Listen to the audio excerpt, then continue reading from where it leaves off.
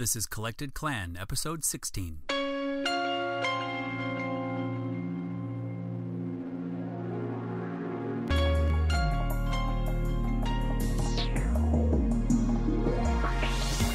just have to get personal with people and you have to tell them the truth. Everybody that sits in my chair knows that there's two things that they are guaranteed. I'm not going to lie to them about their hair ever, and I'm never going to sell them a product that they don't need. Welcome to another edition of Collected Clan, the podcast featuring conversational biographies of relatable people with real stories of triumph and tragedy, plus successes and setbacks. I'm your host, Gregory Byerline. People often come and go, but these people are the company you keep. Everyday people making their mark. My guest today is Tony Caldwell. Tony is a renowned hairdresser, entrepreneur, and fantastic conversationalist, as one would expect to experience when sitting in a salon chair. We talk about his first-hand experience behind the scenes at many New York fashion weeks, his path to owning his own salon, how he approaches each individual client who comes to him to look their best, plus the fragility of the human body, the Me Too movement, and several other unexpected twists. And as always, we feature a nonprofit spotlight selected by our guest. Kick back and eavesdrop on this conversation as if you were sitting in a salon chair. Just like his work, this one is a unique one. Visit the show notes to see photos of Tony's creative hairstyles and photos of some shoots we've done together at collectedclan.com/Tony Caldwell. And finally, in every conversation we have, I encourage my guests to be real and raw if they so choose. Authenticity is essential. Sometimes that includes certain words or expressions that may not be suitable for young or sensitive ears. This is one of those episodes. And now, here's the conversational biography with Tony Caldwell. I first would like to hear some stories from you outside of your chair about your experience with and at New York Fashion Week. Okay. How did you land those gigs, and what was that experience like? It's funny.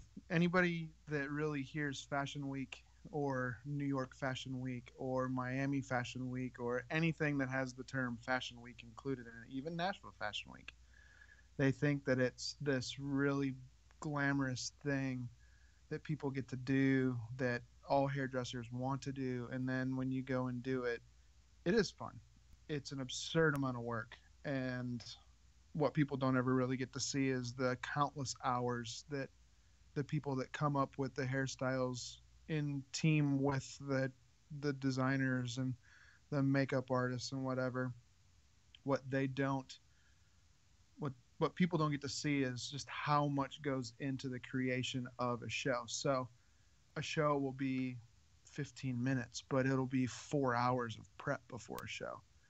And it's taught me a lot of really interesting lessons about life, about how to perform under pressure. One of the greatest lessons I was ever given was actually the very first show that I ever did for Fashion Week up in New York.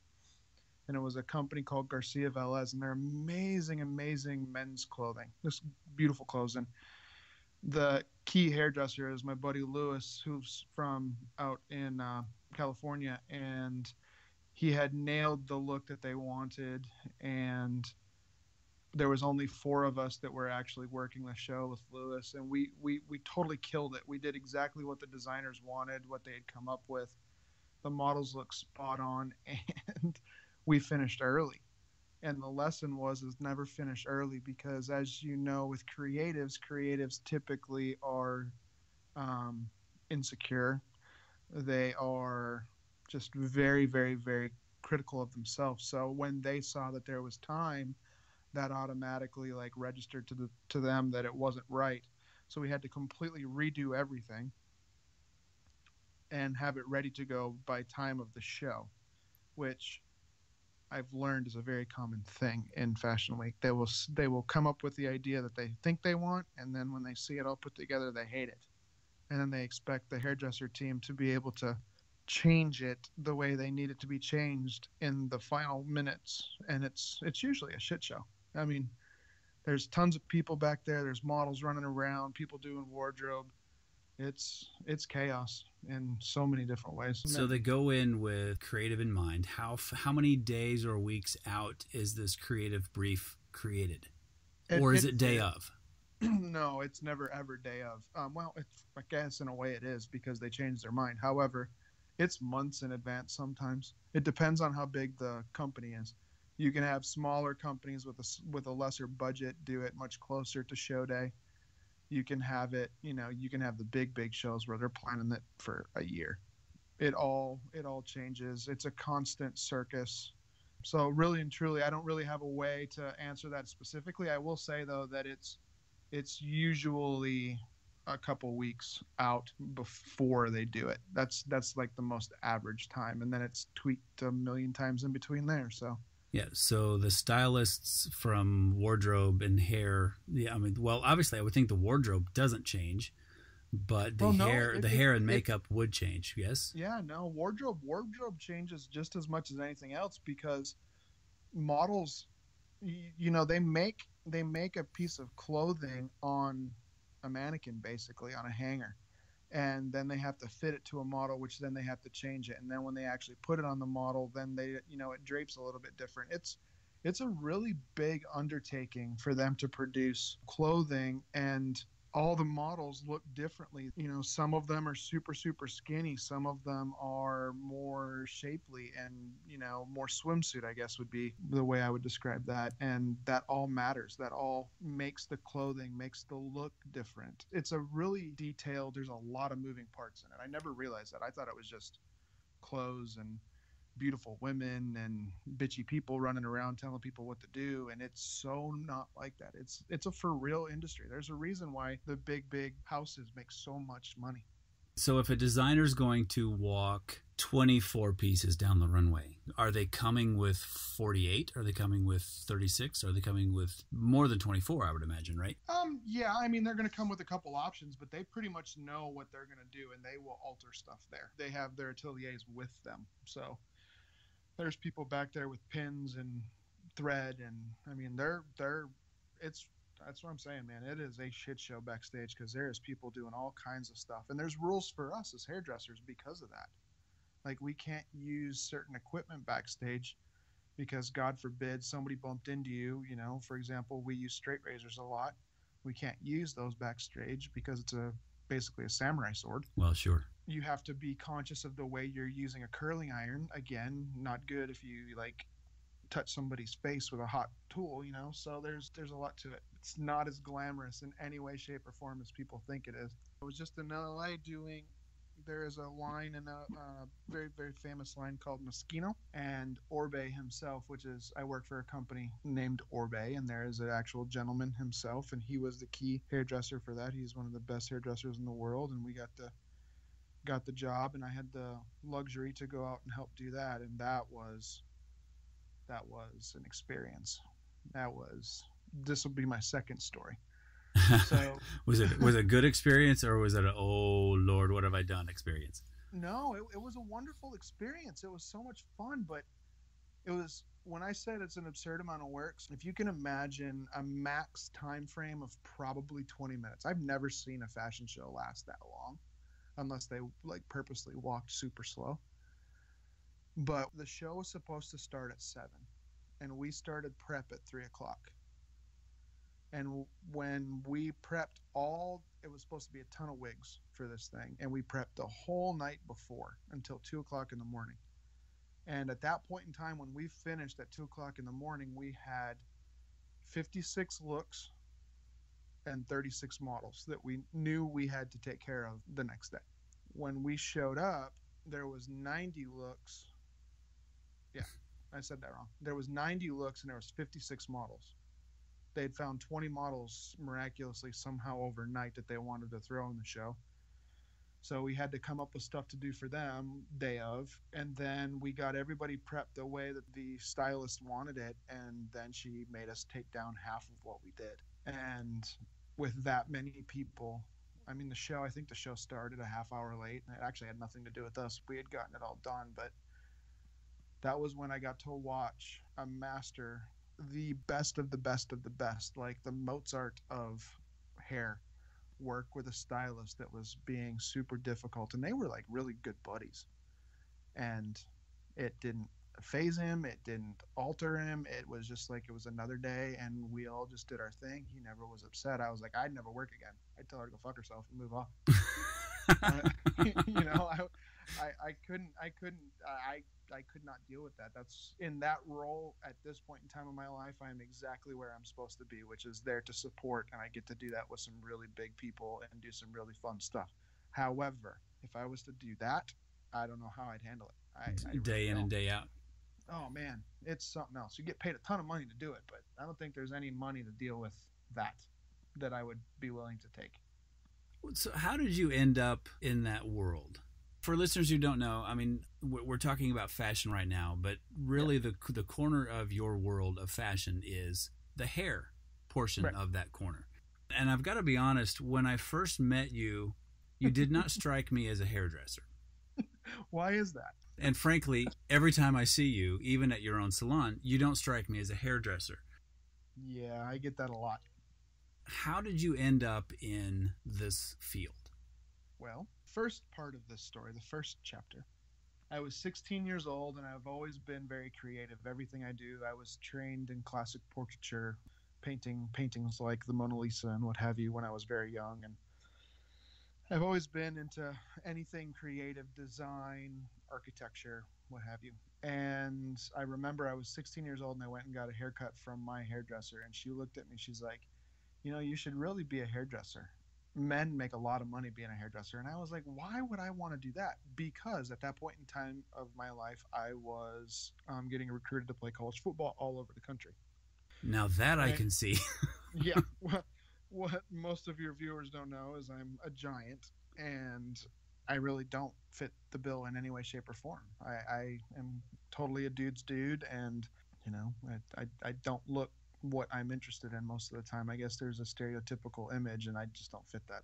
Anyway, I was recruited to play ball all over the country, and I ended up getting a severely bad case of depression and lost all my scholarships. And I ended up in art school in Chicago. I had a scholarship to go to an art school in Chicago and ended up there. And while I was in art school, I went to the, you know, typical wacky artists. When you're young, you're doing all kinds of stuff, experimenting in all possible ways. And one of those ways was I was literally coloring my hair every possible color you can imagine. And there was a salon that was specialized in that type of thing in kind of the funky, artsy part of Chicago. It was called Melio's, and I ended up meeting this girl there. I started dating her for a short period of time, but I would always be in the salon because of her and then me getting my hair cut. And I started to really like the vibe. So after a couple semesters of art school, which I despised art school, I hated every minute of it. I'm the artist that hates being told what to do. So I quit, got into a fight with a professor of mine, and walked out that day and walked across the street and stood in front of a salon while there was a gentleman on the phone that I figured worked there.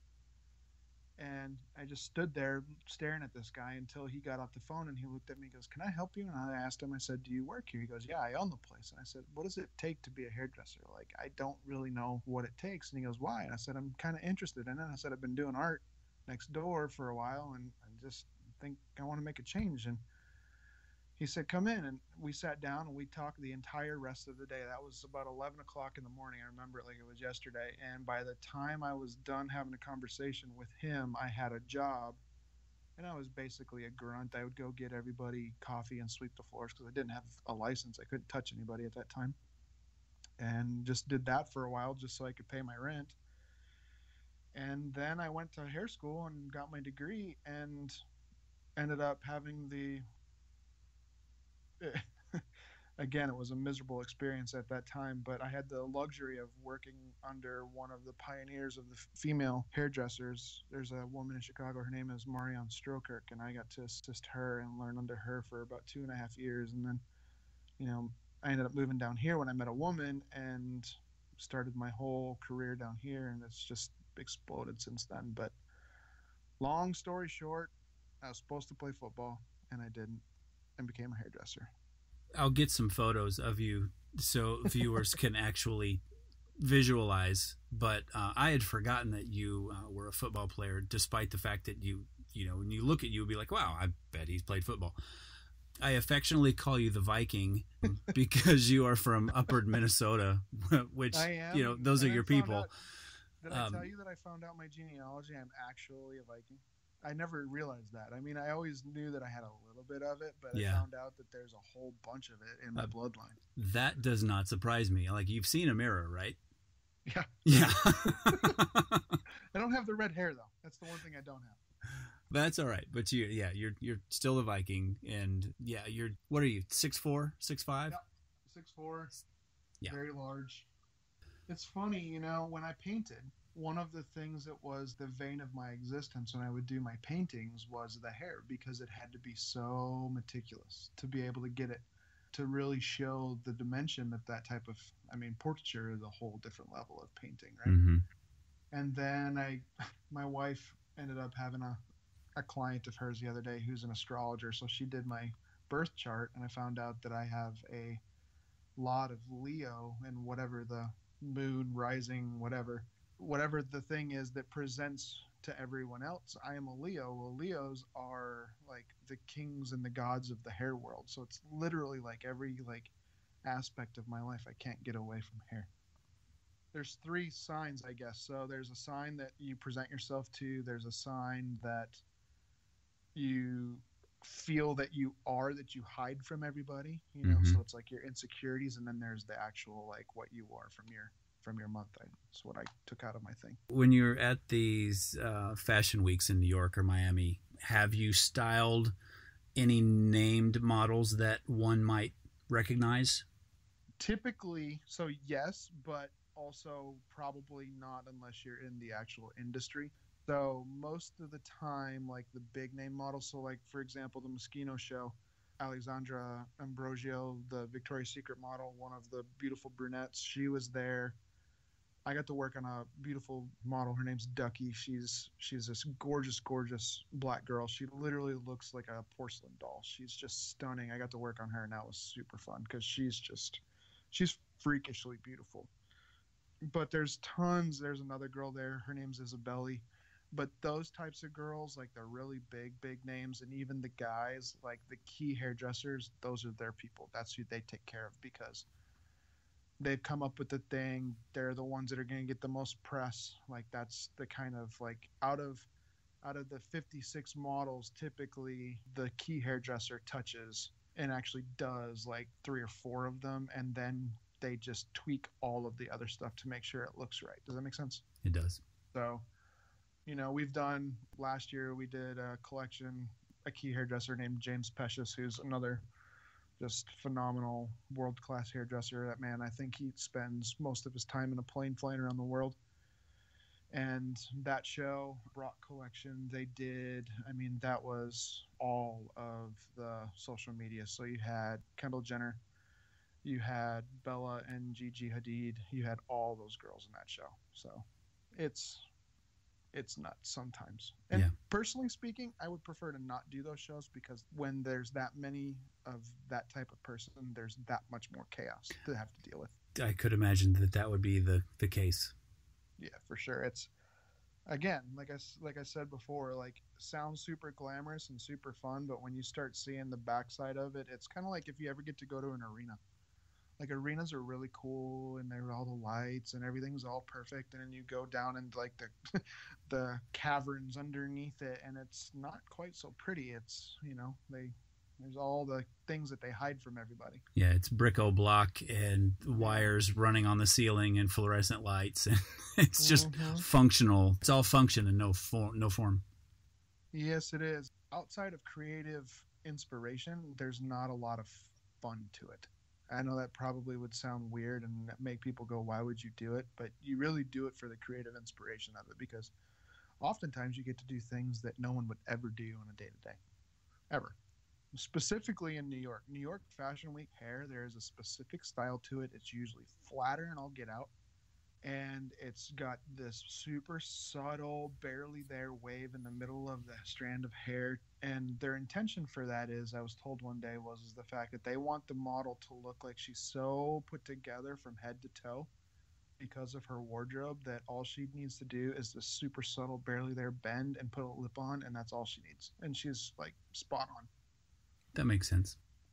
Because they want all the attention on the clothes, right? Yes. Like, it's kind of like, you've done bridal photography for a long time. And it's like, how many times have you heard a model a bride talk about how she didn't want her hair to be overpowering of her dress or her makeup to be overpowering of her dress. Like she wants her dress to be the focal point and everything has to accentuate that. So yes, which is another reason on the pre-wedding day bridal portrait session, I very rarely had a bouquet in the shot.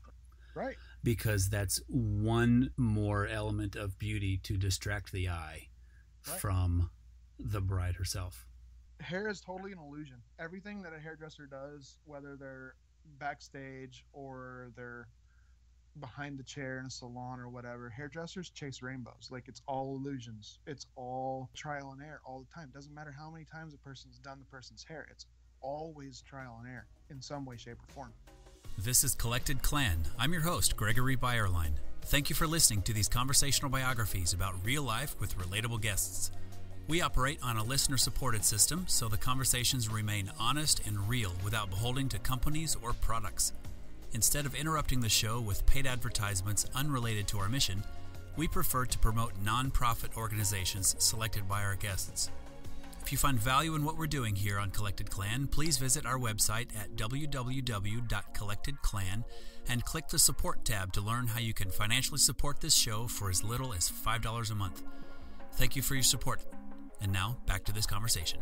So, you have a client comes in, sits in your chair that you've never styled before. What are you looking for in their features that they bring with them that determines how you cut and style their hair?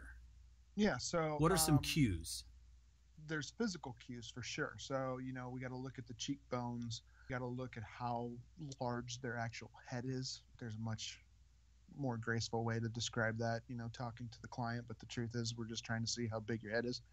We're looking at hairlines, trying to determine, where, if it's a very low hairline, if it's a receding hairline, if you have a widow's peak in the middle, if you have any cowlicks around the hairline, same thing in the back and the nape. You're looking at all these different things. What you're trying to do is you're trying to accentuate the things that are going to make a person look really good and hide the things that they don't like. Everything that a person has two of, so your eyes, your nostrils, your ears, your hands, every body part that you have two of, one is a different size than the other one, and it will be lower. One will be higher. So, for example, if a woman has a bang, even a man, if they have a bang and their left eye is lower and you part the hair on the right-hand side and drag the bang over to the left-hand side, the left eye will look even lower than it's already. But if you take and part it on the left side and drag it across to the right side, it'll give this optical illusion now to where they look balanced and straight. So you're basically trying to do that in every way, shape, or form. Now, what I personally do that has helped my career get to where it is that stuff is very important, but I'm also trying to figure out the person, figure out their personality, figure out what they do for a profession, what they need their hair to be, because I can give someone a great hairstyle, but if they don't have the personality and the comfort and the strength to pull something off, it doesn't matter how good of a job that I do or anybody, they're not going to be able to pull it off. If a woman's not a super strong woman and she comes in and she wants a pixie, it's probably not going to go really, really well. Like a pixie is a super short, very sexy hairstyle nowadays that people are doing, but if she's not got the confidence and the strength behind her to do that, it just won't work. More so than the rest of it, that's what I'm looking at. So let's say a low confidence woman comes in and says, "Hi Tony, nice to meet you. I would like a pixie cut." What do I say? Yeah. What do you say or do? Well, I will go through all of the different things and I will talk to them and try and figure out, like, really and truly, like, the truth of the truth. Like, how I am. Like, sitting with me, I'm very, like, I become ground level with people. We talk about stuff and I don't have a problem getting into the nitty gritty of what makes a person tick. And I absolutely don't have any issue telling someone that I won't do it. I mean, I've done it many, many times. I won't put my name on something that's not going to look good, so people can actually sit there and tell me all day long that they want something. But if it's not gonna work, I'm not gonna do it. I think we should do something else, and here's why. And then Oh, you get buy-in, or do you get kickback? How often do you get kickback? No, I really want this. I wouldn't say that I get kickback very often. I will have people come in and they will want something so badly. Here's an example. Here's the most common thing that I deal with on a regular basis. Women will come in and they'll open a magazine or they'll pull up Pinterest. I want this haircut. Okay, tell me why you want this haircut. Well, I love the way it looks and I love the way it does, and it's typically some celebrity. Okay, and I'm like, okay, cool. And here's the catch. Here's the thing that I get them completely derailed from their thing with, and I'm like, what is your commitment? How many times are you willing to do your hair a week, and how long are you willing to do it every day? In some way, shape, or fashion. It comes out many different ways every single time. But basically, every time I'm asking them is, cool, are you committed to actually styling this hairstyle? And they're like, well, not really. And I'm like, because there is a hairdresser 4 feet from them in this photo every single time. And every photo you've shown me is styled by a hairdresser. So unless you're going to come in every single day and get a blowout, which I'm all about, you have to style it to make it look that way because hair doesn't naturally look that way. It just doesn't. And most of the time, people are like, oh, well, then what do you think I should do? And that's usually the transition of, okay, I never thought of it that way. I don't want to do that because I know myself well enough. So what else are the options? And I've only had a couple times where people, and I've done hair 19 years. I've only had a couple times where people literally fought me on something to where I'm like, I'm not your hairdresser. I'm not telling you that you can't do this. Obviously, it's your hair, but I'm not the guy to do this. So, if you'd like to have a referral from somebody else here, that's totally cool. Or, have at it. So, Well, even just a couple in 19 years, that's that's pretty good odds. yeah, yeah. I mean, you just have to get personal with people and you have to tell them the truth. Everybody that sits in my chair knows that there's two things that they are guaranteed. I'm not going to lie to them about their hair ever, and I'm never going to sell them a product that they don't need. And I have built my clientele and built my business based on those principles. So when people sit in my chair and I tell them that, or they refer somebody that hasn't seen me and they come to my chair, the first thing that they say nowadays, I don't even have this experience much anymore. Nowadays, people come into my chair and they just sit down. They're like, what do you think I should do? Which is a really cool experience to have. But it's that way because I've held myself in this ethical way that, for me, I just can't see doing it any other way. But, this industry can be pretty gnarly and just sell, sell, sell, sell, sell. And I get to travel around the country and teach hairdressers all the time. As you know, I'm gone 3 weekends out of the month sometimes. And there's some really bad hairdressers in this world. Really bad. Well, I can speak from direct experience that I have sat in your chair multiple times and you say, well, what do you want to do today? And I'll be like, you know what? There's a reason I'm sitting in your chair. I don't want to think about it. I've got a bazillion other things on my mind. I just need a haircut. Yep. And for me, that comes from a position of you are Edward Scissorhands. You are the pro at this. And then the other side is I don't want to think about it. I personally need something that I literally can roll out of bed, rub my fingers through, straighten it out a little bit, and go. As much as I would like a really cool rockabilly pompadour sometime, I'm not going to style that every day. Right. It's just not going to happen. Right. No, I totally get that. And that's part of it. I remember back when my wife, Gabrielle, and I first started kind of hanging out and dating each other on a more serious level. We have this mutual friend, Mary Margaret. And Mary Margaret wanted to come in and get these. She wanted to get bangs. And I'm like, totally cool. Gonna give you bangs. And I sat down with Mary Margaret and I talked to her. And then while I was talking to her, what was coming very loudly to me is she wanted a longer, more sexy kind of Bridget Bardot, framed in kind of bang and not like a super short bang. But my wife knew Mary Margaret way before I ever did. And at that point in time, Mary Margaret was very funky and like kind of skater chick almost in a way. And Gabby was like, you need to give her funkier bangs. You need to give her funkier bangs. And I'm like, that might have been Mary Margaret back in the day, but Mary Margaret wants to go ride horses. Funky, funky, funky little short pixie bangs, Betty Page bangs on a girl that wants to go ride horses right now, specifically Mary Margaret, that isn't working. Like that doesn't fit. Like she's wearing Wranglers and Roper boots. Like that doesn't fit. And she couldn't understand it. And now, many years later, she's like, I totally get it. I totally get it. My wife is my worst client, by the way. She's the most difficult one I have out of all of them that I've ever had in my life. Which I guess is a very common thing. I don't know that many people that are.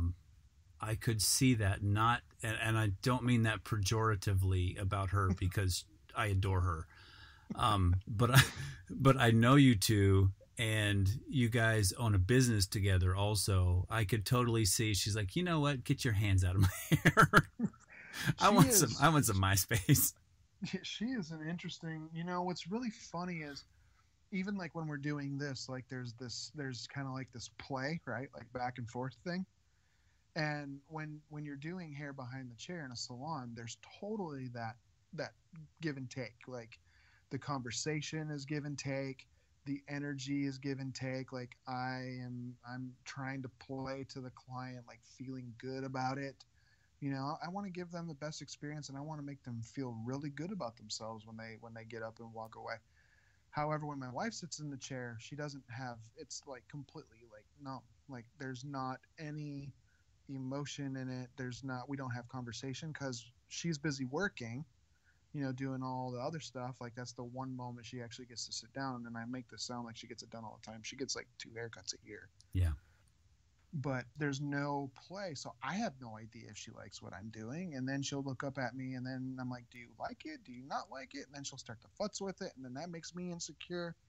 And it's just usually it's not usually a good experience. But she gets a great haircut, and she's beautiful anyway. So yep, those freckles. Oh man, my favorite thing. Let's take a quick break for this episode's nonprofit spotlight, selected by our guest. Currently, who we're working with a woman. We came across this woman. Her name is Tammy Roth, and she does kind of some out of the ordinary rehabilitation for women that have, recovering from drug abuse, prostitution, et cetera, et cetera. And she does some really kind of unconventional things in helping these women heal. And we do a lot of work with her. Her group is called Her Circle Recovery Meditation Group. And they actually do a lot of the recovery stuff through meditation and alternative forms, which Gregory, as you know, goes right hand in hand with our well house. And that's who we're working with now. We have in the past worked with Thistle Farms, which is very similar in a lot of ways, works with women who have been through the ringer. Yeah. And they're amazing. And we try to share it around, and we try and work with the smaller ones, not because we don't like the big ones, but we try and work with the smaller ones because oftentimes they get kind of overlooked because the big ones are so good at what they do. So we're constantly trying to find little ones, and this woman, Tammy, is who we're working with now. She's doing some great stuff. To learn more about Circle Recovery Meditation Group and the work Tammy Roth does there, please visit www.hercirclerecovery.com. That's her, H-E-R, circlerecovery.com. Tony also mentioned Thistle Farms, a fantastic organization whose mission is to heal, empower, and employ women survivors of trafficking, prostitution, and addiction. Learn more at thistlefarms.org. Now let's return to our conversation as we explore another side of our guest, Tony Caldwell. Well, there's another aspect of you that you have hinted at when we've hung out and we've talked that I want to explore a little bit, and that is your... you have a very high interest in martial arts and self-defense and that sort of thing. Tell me about that a little bit. Like, where does that come from, and how does it come into play in your everyday life? Because here's the catalyst to that. One day you were cutting my hair and you had said something. Now keep in mind, you have these big football player hands, and you've got shiny pointed metal objects near veins in my head, and somehow we got onto conversation, and you simply said that there is a way that with your bare hands you could take someone out. And I'm going, well, this is fun. Yeah. And there's fascinating. And clearly that type of information, it's not anything that you would want to use, but if you ever needed to, I guess it would come in handy. So that's the overarching context to what I'm curious about, this whole martial arts and self-defense sort of thing. Yeah. So strangely enough, I met my wife in this martial art a couple of years after I'd started. But point is, I met her there. I moved to Nashville, and I missed the physical contact of football. There is a natural aggressive side to me that I enjoy that physicality. And I was looking for something. I knew I didn't want to do taekwondo. I knew I didn't want to do karate. I had no idea what I wanted to do. And I met this gentleman. He was a very dear friend of mine. He's since deceased, but was a wonderful man in town by the name of Mike Jones. And he owned a company called Guardian Angels Driver Service, where he would come and pick you up and drive you in your car wherever you needed. And this was way before the time of Uber. And just from me going out partying and not wanting to drive, I got to know this guy really, really well, and come to find out this guy is a really high up belt rank in this martial art. And we would sit and talk. And at that point in time, I used to smoke, and I'd stand outside and have a cigarette with him, and he'd tell me all these stories about this stuff. And I'm like, can like anybody come watch this? Like, is it like, how can I find out more about this? He's like, yeah, sure. Come check it out. Well, right about that time, there was a man by the name of Chuck Corey that was moving from Detroit down here. And Chuck Corey is like one of the foremost authorities in this martial art. And this martial art is called Sansu. And Sansu is a Chinese martial art that has been around for thousands of years. It has been passed down through the lineage lines of the guards for the Emperor of China. It was not supposed to be taken outside of China. However, when the Japanese invaded China, the family that had the textbooks had a young son. His name was, in Chinese, his name was Chin Su Dek, and they sent him to America, and he changed his name to Jimmy Woo. And Jimmy lived in San Francisco, and Jimmy taught Chuck. And that's how this martial art made it to the United States. And it is basically the core principles of every single close quarters combat, like special forces style martial art that you can possibly think of, kind of has its roots in some way, shape, or form from Sansu. Like it covers all bases in every possible way, and it's just absolutely brutal. And I started training in it, and I started training with Chuck, and Chuck moved my group along quite quickly. And it's just, my best buddy Mason, he was in it. He mastered out a couple years ago, and that was really fun. I haven't mastered out yet. That's something that I would like to do at some point in time. I had to stop because of logistics, and I opened a business and all that jazz. So I just didn't have time to go down. But Sansu is basically the art of fighting. That's the simplest way to put it. The term Sansu means fighter. There's nothing more to it. So basically, when I started learning how to do Sansu, like, I was learning how to become a fighter.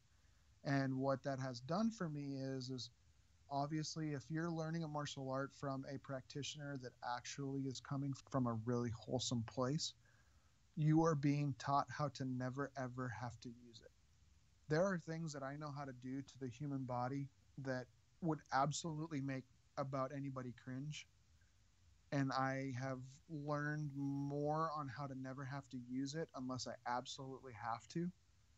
And that was the sign of a great teacher. That's the sign of a great martial artist, is it builds the confidence and the intelligence to know how to get yourself out of a scenario if something is going to happen. But if something were to happen and I knew that I needed to do something, there is not an ounce of me that is worried about it in any way, shape, or form. Yeah, and I think you had mentioned that was the context that we were talking about, of being able to do something, but also being able to not do something. Yes. And being able to choose to not do what you know how to do. Yeah, you have a split second. I mean, when you get to the level that we were at doing this martial art, you basically have a split second to decide whether you are going to incapacitate someone and hold them till the authorities get there. You have a split second to decide whether or not they are actually trying to do lethal body harm to you, which means, okay, do I want to do lethal body harm back to them? What are the implications of that? How am I going to handle it after if I do have to do that to somebody? You know what I mean? Like you have such a minuscule amount of time to decide what you're going to do to someone, because all in all, if someone comes to attack you, knowing this martial art, the fight is going to last probably at the absolute most 5 seconds. Hmm. So if you think about how fast 5 seconds is, you have to have it decided before you ever actually start whatever you're going to do on what you're going to do to that person. To, or what is the scenario? The way I feel about it is if somebody's trying to do bodily harm to me, which if they're trying to fight me and just hurt me, that's one thing. But if they pull a knife on me or they pull a gun on me, then all bets are off. Yeah. How many times have you ever heard the story about the big guy? Everybody wants to pick a fight with the big guy. And I've actually not ever had to really truly defend myself all that much because I'm usually able to get the point across pretty quickly. But knowing what I know has raised the confidence level so high. And there's this desire nowadays for everything to get cross-pollinated. The whole craze of the UFC and mixed martial arts, which is amazing. And it's so I love to watch it. But because of that, there's this need and this want to take and cross-pollinate it. And if you don't cross-pollinate with all the other martial arts, and you don't get in the ring and fight, then you're just basically spreading this lie. Does that make sense? Mm-hmm. Well, I'm sorry. It makes sense to someone who just simply does not follow UFC and MMA. Right, but I know what it is, and that's the extent of it.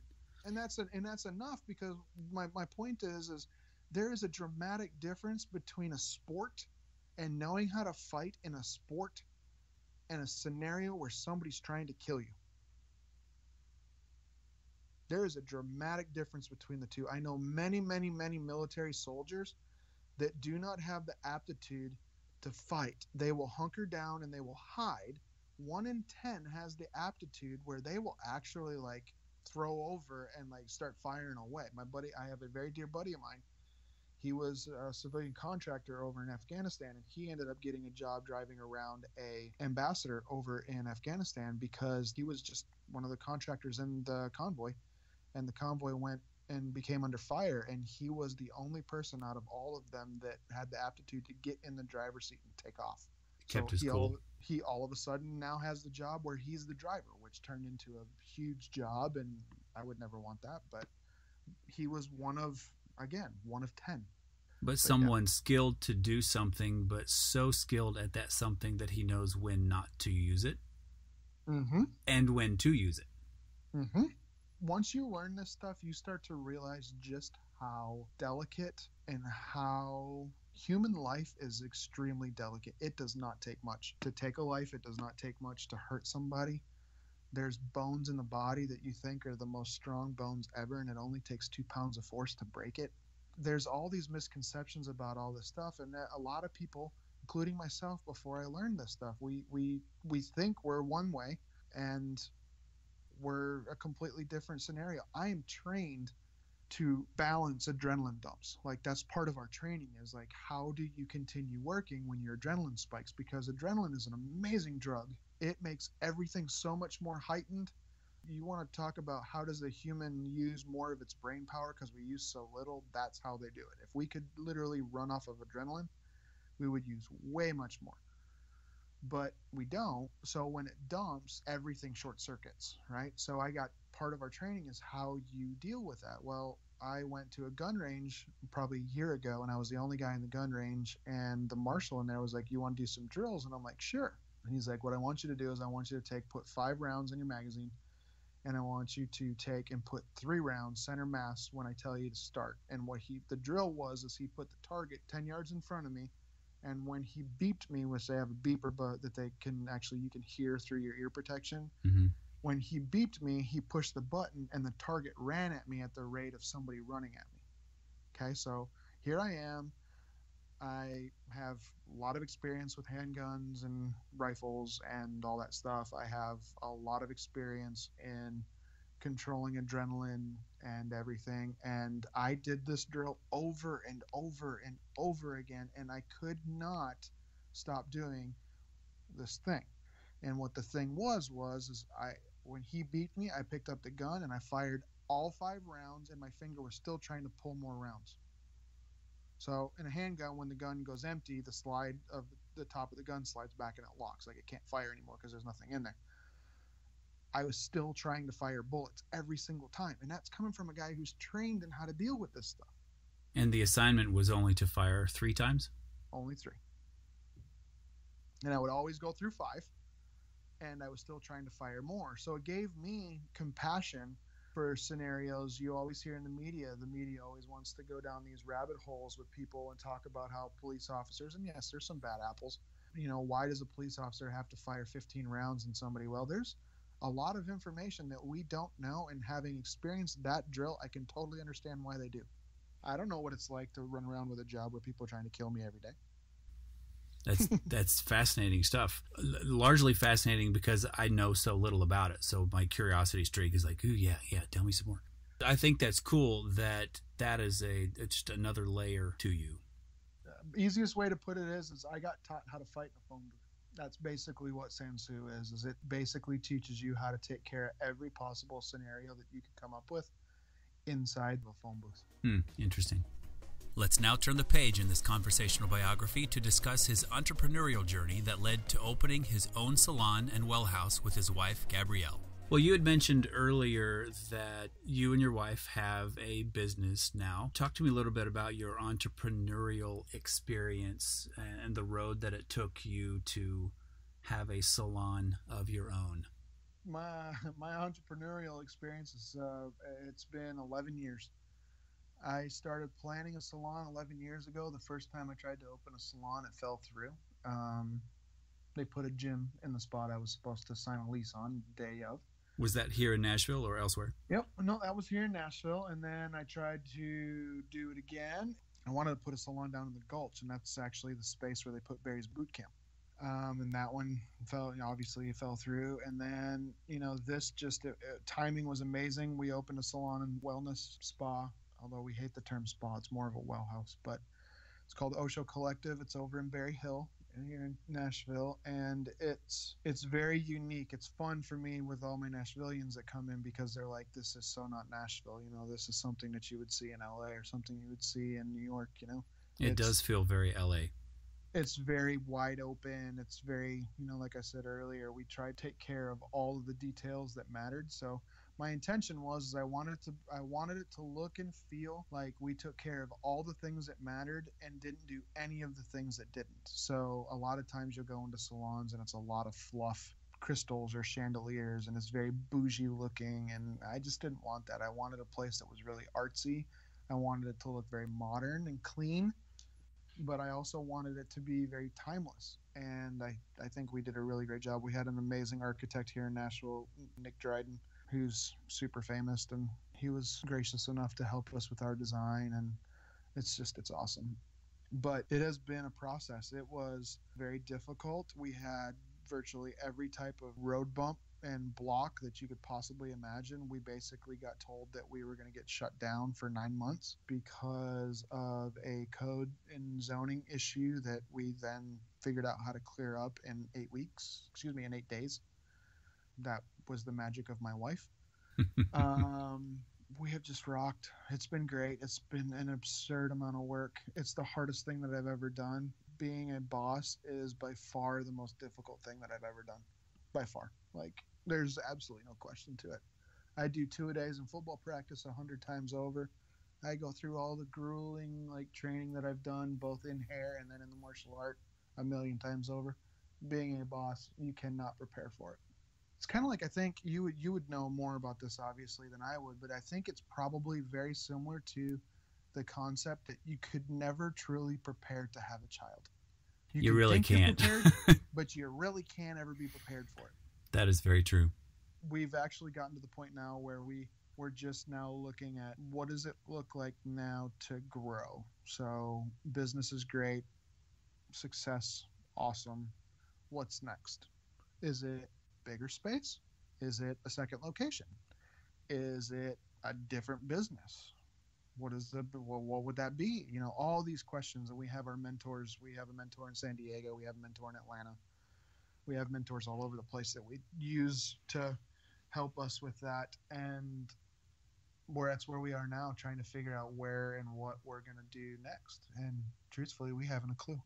And at this point, you don't necessarily need one, because it will reveal itself, or you will dig deep enough to develop a clue. Yes, exactly. Yes, you're totally right. It's really kind of cool. We started working with this guy, Matt, out in San Diego, one of our mentors, and it's a fascinating story. He built this business basically helping people come up with their dream. Like, what is it actually? Like, if you take away all the bullshit that you try and disguise something with, like, what is it that you really want to do in life? If you had no boundaries of any way, shape, or form, what would you do? And you figure that out. And then after you figure that out, then you figure out, why do you do it? Like, why do you want to do this? Like, how is this going to help you? How is it going to help the world? Like, what is the point? And then after you figure that out, then you go into, okay, cool. So how are we going to get there? And what's really fascinating is this guy who's, I'm still pretty young. I'm 37. This guy is just a couple of years older than me, but he built a business out in San Diego that he was really passionate about. And what he found out was after he built his business, he absolutely despised it. He was working 80-hour work weeks, and he's a surfer. He's like, I couldn't surf. I was just miserable. All I did was work. He's like, I went through and learned to do all of these things and basically built this system that he coaches people with now. And he took his 80-hour work week and turned it into a 4-hour work month in 2 years.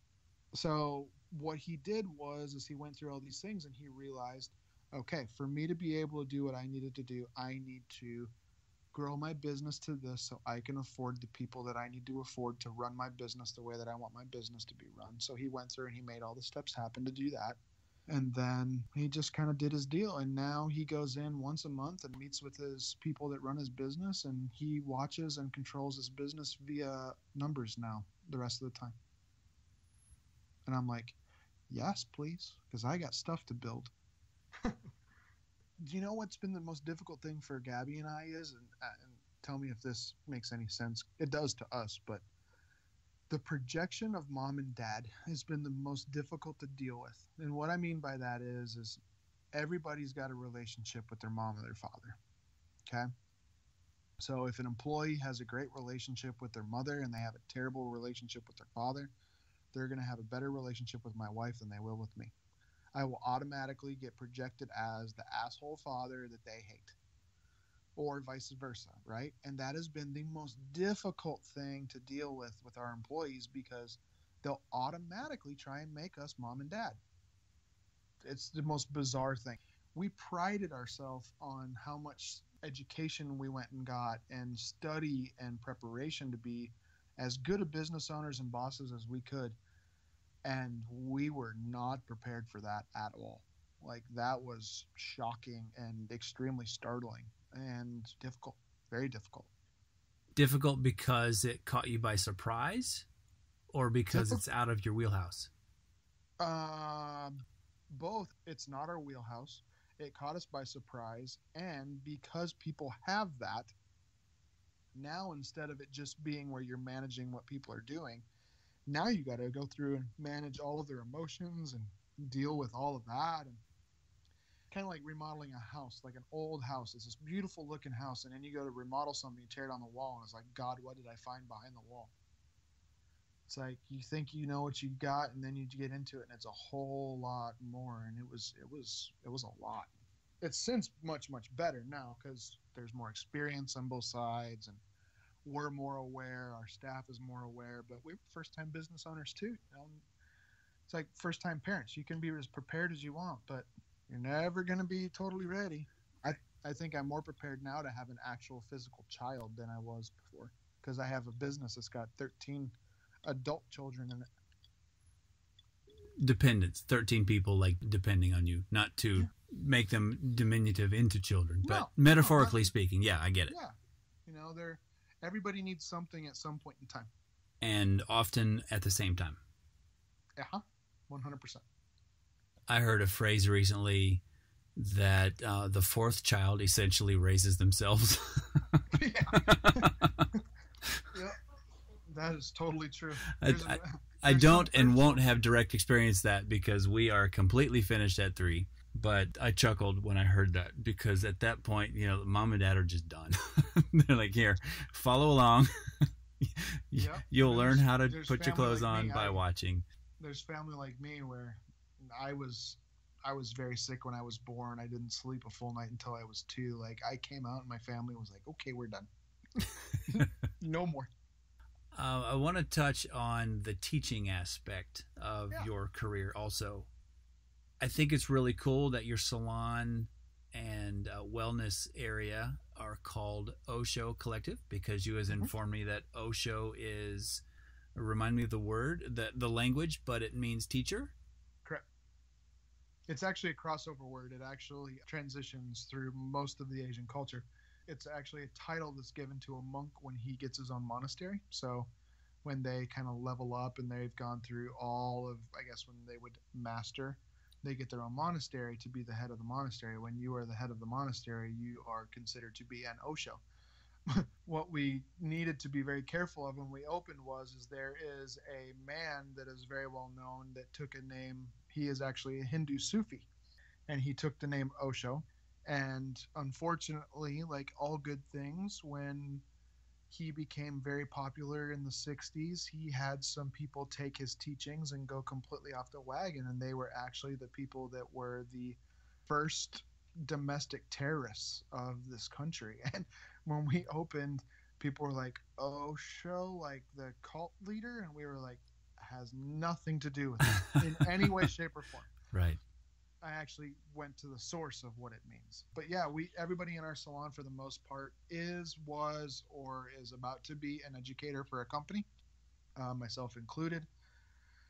And then on the wellness side, they do a lot of education over there. My wife has a protocol that she does, some energetic work that helps people. She's got a whole nother division company that she's come out with another woman named Meg.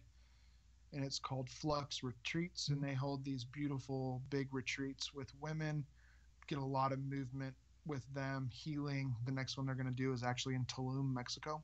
She actually just got asked to do a speaking in Santa Fe at this big convention out there. So it's pretty cool. We do a lot of education in our space. That was the intention. The way I feel about it, yes, I travel around and educate. And my philosophy is if people aren't sharing knowledge, the world doesn't move. If I do my job well as an owner, then I have taught my staff how to go and open up their own businesses and succeed. And that's what I want. If a martial arts teacher teaches their students to be good martial artists, they will have the physical skills that are better than the master. However, the master will always have the experience. So it's always, it's that kind of concept. I always want that concept to be wrapped around everything that we do because I think it just makes the world a much better place. Yeah. And we need all the help we can get right now, man. The world right now is... That is true. I think I saw a documentary. Well, I know I saw the documentary, and I think it might have been about this guy that you had mentioned, this Osho guy. I got sucked into this multi-part documentary. It was fascinating, and I really can't explain why. When I finished, I was like, okay.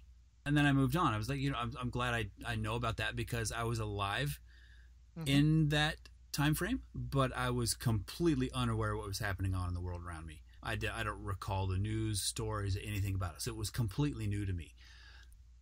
And I chuckled when they referred to him, or he referred to himself as Osho. I was like, yeah, that could cause some problems for Tony here in Nashville. So when you said that you had known that on the front end, I was like, okay, yeah, you've done your homework. Oh yeah. There's actually a very large corporation based off of that guy's company that still is in existence today. it's really kind of sad what happens in society sometimes. He had some really brilliant stuff, and like everything good, people take it and they twist it, and it becomes something completely different.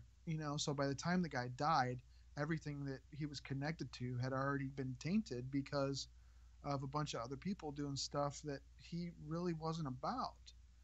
And it's super super sad. There's actually a brilliant video of him where he's very old, terrible footage, but you can look it up on YouTube if you want to laugh. It's a video of him doing a lecture to a bunch of people in this auditorium, and his lecture is how wonderful the F word is. And it's just hilarious. It's one of the funniest things to just sit and listen to this guy. He's Hindu, so he's got a super super deep deep accent, and it's hilarious. It's really funny, and we're battling that now in today's society. People are taking stuff and they're contorting it. Tony Robbins got himself in trouble not too long ago because in one of his big huge things that he holds in big stadiums, there was a woman that stood up and asked him to speak about his views on the Me Too movement. And all he said in his response to this woman he said, the Me Too movement is an amazing thing. And he's like, it does great wonders for people that need to have a voice. He goes, however, he's like, I want everybody in here to really truly think and to really truly look at those that are using something as a negative. And he never said anything bad about the movement. What he was saying is for people to open their eyes and start to look at stuff, and he got absolutely demonized for that. And that's sad. It's a sad, sad world. That type of stuff bugs me. Yeah, it does me too. Because if you don't play into the narrative, then you're an oppositional narrative. It's funny too, it's one of the things he said when he was talking to this woman is the fact that it's always easy to get behind something when you're hurt. And the woman who told me about this, one of my employees, actually told me about this, and she told me it through her filter and how upset she was that Tony Robbins had said all this stuff, and she rattled off this story, and I was like, well, that's very interesting, as that doesn't sound like him at all, so I'm going to go home and I'm going to research it myself. And I said, if that is the way it was, I said, I'll be very upset about that because I actually very much respect that guy. I think he does some really good stuff. And I got home, and what's very fascinating is the fact that the only part of her story that was accurate was the fact that he did speak about the Me Too movement. But none of the rest of it was the way it was. She's got her own hurt, and her filters filtered it the way she needed to filter it. And that wasn't at all what he was saying. And it was exactly what he's talking about. It's easy to jump behind stuff when you're hurt. There's a lot of application right there. Mm-hmm. Especially in the social media and meme culture that we're in these days. It's like the topic and flavor of the day. Yep. Not to downplay the importance of discussing whatever the topic may be. No. But it just gets run through the ringer so much, and people they don't actually go back like you did to find out what was originally said. It becomes the game of telephone, and then it just quickly spirals into something that it wasn't. What's really fascinating about the Me Too movement, you may find this interesting. One of the things that is very fascinating about the Me Too movement is in my chair, in the salon, or outside, any of the people that I actually communicate with on the regular, the only people that I have ever heard ridicule, talk poorly about the Me Too movement, any of that stuff, are the really strong, really, really mature older women. Whatever somebody would want to say older is, I don't really classify older as a lot of what people consider old. I mean, hell, I have staff members that are calling me old. I'm 37. Freaking me out because they don't old. They don't know Britney Spears. And I'm like, oh my God, if you don't know Britney Spears, what else don't you know? Like, it's just creepy. I mean, I at least knew the stuff like from way long before me. So anyway. Well, and to your credit, the stuff long before you was worth knowing. Accurate. I can't I can't go against that. But yeah, these women, they're really upset about this whole thing, and it's not they again, they don't downplay it, but what they don't get down with is the fact that there's nobody speaking up against the fact that there's a lot of people who will go through a lot of effort to make themselves look a certain way, they act a certain way, and then when something happens to them based on the way they have made themselves be, they cry that something has happened to them, and these women are looking at them going, what do you think's going to happen? And it makes them very angry. And I think it's very fascinating because a lot of times people automatically assume men will be ridiculed. I've never heard one man talk bad about that. And about the whole Me Too movement? Mm-hmm. Yeah. Not out of, my group of guys. Like, I don't have a bunch of assholes in my group, so I'm sure there are, horrible individuals that would want to talk poorly about it. But, like, it's a very interesting thing to look at. That would be fascinating conversations to be a fly on the wall. Wouldn't it? And I mean, especially from my perspective, because I am a very, very curious person, and I like to hear people's stories. And I've spent enough time in my career in marketing and advertising that I'm always interested in what the herd does or will do. I've often said I've called myself an armchair sociologist because I'm interested in why groups of people do things that groups of people do, not so much the individual, but the collective. Mm-hmm. So I am deeply fascinated by this can of worms that you have opened in grouping the, quote, older women and their perspective through their years lived and the wisdom they have gained and the life stages that they've lived through and the battles they've survived, the failures that they've had, the different social mores that they've grown up in, because they've seen a lot of just societal change. So they bring to the table a lot more experience in life than a younger person would, which is still important to have that younger idealistic perspective. But man, I would like to sit on that wood bench next to your chair and hear that conversation, but then have a younger person come up and join in the conversation, and I would just pop some popcorn and I would just sit and listen. That would be fascinating to me. It is really fascinating, and one of the things that I try and teach, anybody that wants to listen to me and we're talking about life or anything like that, or any of my employees, or, you and I have had this conversation in my chair, is everything in life has a balance. Everything. The ecosystems have balances. There's a positive, negative energy. Everything has a balance. And if it's not kept in balance, it doesn't work. So obviously it's not going to be around if it's not in balance, which is really hard to grasp in a lot of ways because there's a lot of really evil things in the world, but there's a lot of really good things. Yeah, there's a lot of really good things going on too. But unfortunately, the way the mind works, the mind only remembers the bad. There's scientific studies that they will do with people's minds where they will go back and ask them, like, name all of the horrific things that have happened to you in your life, and they will write down a list, numerous items long. And then they ask them right after that to go through and write all the good things, and they maybe write one or two. The mind just doesn't remember that stuff because the bad is painful.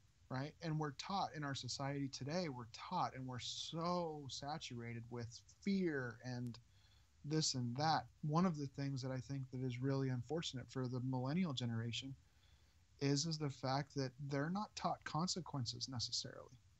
So they're not taught the fact that there is a balance. They're not taught the fact that, yeah, you can be mad about something and you can say something horrible to somebody else, but guess what? There's going to be a repercussion to that. They're not taught that stuff. They don't think that way. They think that everything should be perfect, that everybody should be spoken about. And I don't disagree in some ways. Like, I don't think anybody should be spoken about in a derogatory, disrespectful way. But everybody has to have their own label.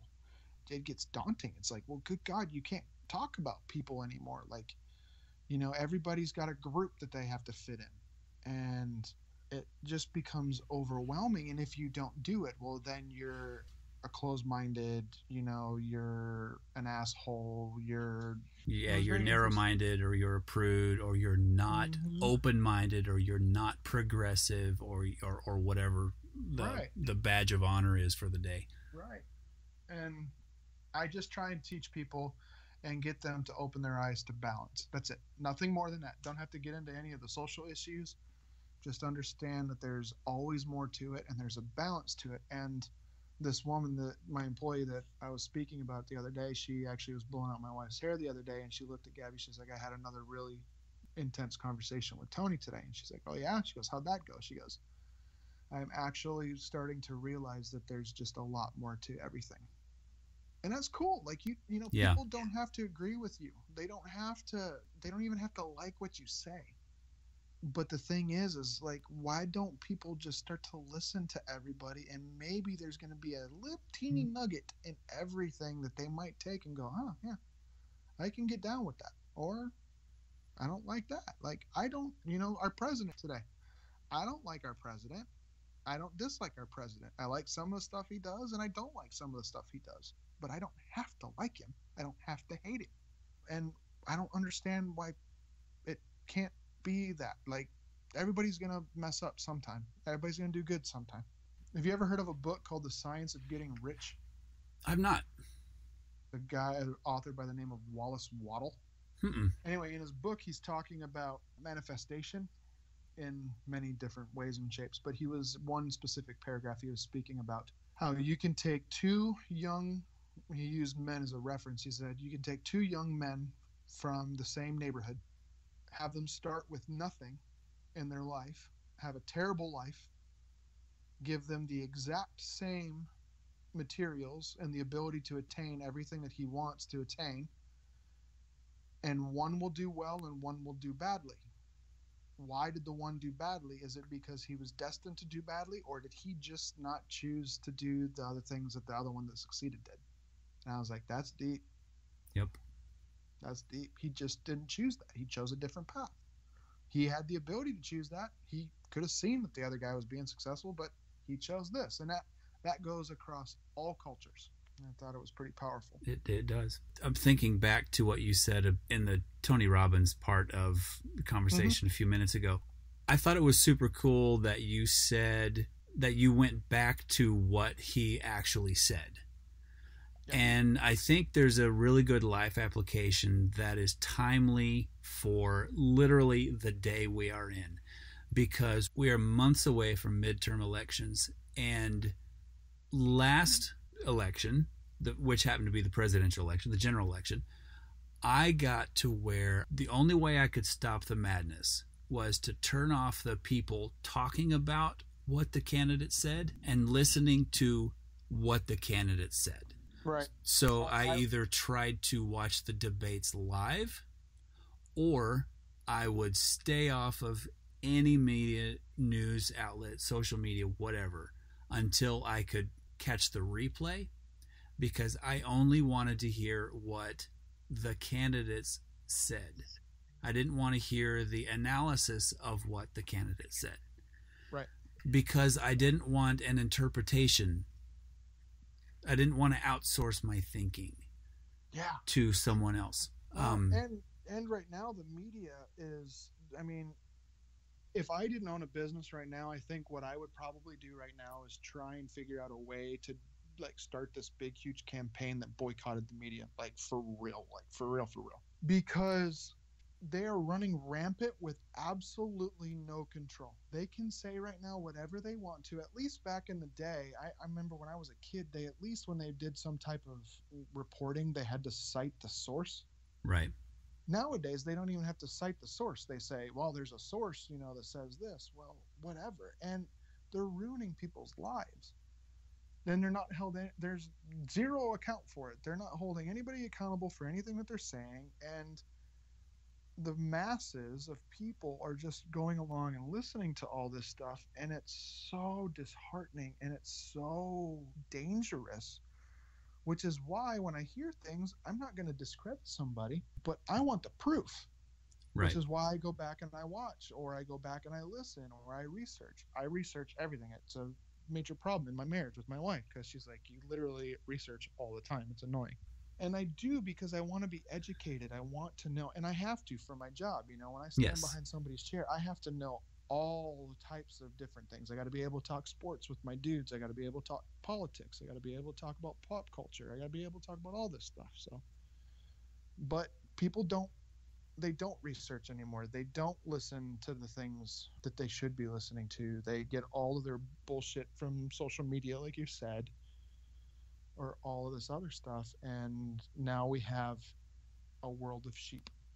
Yep. And given all of the different pulls on my schedule, my curiosity, I literally have to keep it at bay because I would fall into that research and read. I'll Yeah. call it a trap because for me it would be a trap because I wouldn't be able to be productive anywhere else. I would not be a present father. I wouldn't be a present husband. I wouldn't get my work done during the day or what have you. I wouldn't be able to create the ideas that I want to pursue photographically or even conversationally. I mean, this is an extension of things I've wanted to be creative in. So I've gotten to the point where I was like, there are so many books and there are just so little time, but there are things that I will dive into rabbit holes about. Right. I just have to be picky and choosy. I get it. So while you are currently child free in your home, I applaud you for diving in and using what available time you have that I don't to go back to the source, because there's nothing more illegible to read than a photocopy of a photocopy of a photocopy of a photocopy of a photocopy of a photocopy. The children's game telephone that my kids now play. Molly was at a camp with Girl Scouts and they played the telephone game. She came home, she wanted to do it. I'm like, there's a legitimacy to why that game even exists. Yep. Yes, it's fun, but there's a life application to it where it really just go back to the source. Yep. What did that person say? What was the context in which that statement was made or what have you? And that was something that I can attribute back to my college days. I went to what would be classified academically as a liberal arts Christian college. And part of that would be, like, locally, it would be very similar to David Lipscomb University or Belmont. And part of the education there was a biblical studies class, and I learned a word called exegesis, Exegesis, and that literally was to go back to the original source and then apply the cultural context, language context, the audience context, who said it, to whom was it said, all that stuff, so one could properly interpret these historical documents and then apply that today. And that was my first real introduction into research, like genuine research. And that's just kind of stuck with me. And honestly, it was kind of what carried me through the last election season 2 years ago, was turning off the talking heads and going back to the source, plugging my own brain in, and making a decision. Yep. From there. And a lot of times that included conversation with people I respected, with people that I disagreed with people that I did agree with. I wanted to look at it from all sides. Yep. And there's a real life application for that. There is, and it goes right back to what Tony Robbins said in that thing. He's like, it's always easy to jump behind something when you're hurt. And I think what ties into that in today's society is we are a world of victims. We really are. We have devolved into that. We are, and there's a lot of power in that. And I think the mass of people, the followers, they just play right into that. And again, in this book I was reading this morning, he talked about the fact that if everybody were to do all of these things that he talks about in this book, all of the things to move their life forward, and it's like a recipe that is fail-safe. He said if everybody were to do this, the governments around the world wouldn't be able to control the people. They would have to modify and do things differently because they wouldn't be able to stop people from progressing and moving forward. And I thought that was a really powerful thing because this book was written a long time ago. This is not like it's a new age book. This is not psychically written, but it's got a lot of foresight in it, and it's got a lot of validity to it right now, and it's really interesting to read. Like, was it written like 100 years ago, 50 years ago? I'm not clear. I haven't looked at it. I just know that it wasn't written super. Wasn't written last year? No. I mean, the guy's name is Wallace Waddle, for God's sake. I bet there's only one person on the planet with that name. Well, being the only person on the planet with my name, I've often joked that if I want to be found, I can be found. And if I don't want to be found, I can still be found. It's true. I can't hide. It's true. It's funny. When I was born in Georgia, and then I was raised in Canadian border, Minnesota, and up north, like my last name, nobody has it up there. Like you look in the phone book at the big like National Registry phone book or whatever, the city registry, and there's like 10, 12 people with my last name. You come down to the south, and there's like 50 pages of Caldwells. Yeah. So I'm like, man, I blend in down here. Yeah, you can. I'm a giant, come in on my Viking ship. Well, this has been a great conversation, as suspected, a long overdue conversation. Where can people learn more about you and your work if they wanted to follow along or do a little research on you? Yeah, they can go to oshacollective.com. You can go there. You can check out our space. You can check out our website. It's got all the information about that part of my life. You can follow me on Instagram, Tony Caldwell Hair. I will admit I am not as good on the social media as I should be, mainly because it is a daunting amount of time that I don't have, and I'm too cheap to pay someone to do it for me. But those are two places. Very cool. Well, I appreciate you. You and I have known each other for at least 10 years now. Yeah, man. Long time. I look forward to my monthly time at your chair and beneath your shears. Grateful for your friendship, and have been excited to watch your steady meteoric rise to where you are. Thank you. I think I have followed you under 3 roofs at least. 3 now, yep. With my own 3, yep. But I appreciate it. I look forward very much when I get to see you come in, and it's just fun to have good people, That's what it's all about. That it is, my friend. Thank you for having me on your show. It was a lot of fun. Well, good. I'm glad. There you have it. A real-life conversational biography with Tony Caldwell. For more of these conversations, subscribe now at collectedclan.com/follow or wherever you get your podcasts to never miss an episode. It's free to listen. Be sure you visit the show notes for this episode at www.collectedclan.com/Tony Caldwell for photos, videos, and additional info related to this episode. And I'd love to hear from you. What did you love about this show? Drop us a note at collectedclan@gmail.com or by voice at 615-592-5017. Your thoughts and feedback are always welcome. You're also invited to connect with us on Facebook, Twitter, Instagram, and YouTube. Search for Collected Clan and we'll be there. And a big shout out to my friends Worldwide Groove Corporation for this episode's original music. The song is Mimosa from their album Chilladisiac Lounge Volume 1. Check out more of their music at worldwidegroovecorporation.com. Thanks again for listening. Now go be you.